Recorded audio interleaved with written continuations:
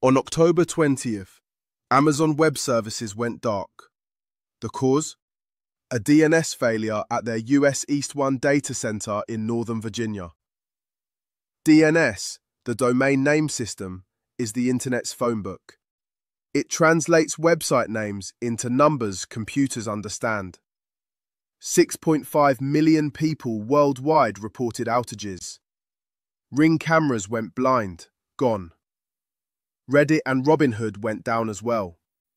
So far, Amazon says this wasn't a cyber attack, just a technical glitch. Here's what's terrifying.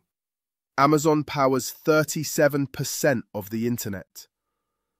The irony is that the internet was designed to survive a nuclear war. Now it can't even survive a technical hiccup in Virginia. We're more connected than ever, and more vulnerable than we've ever been.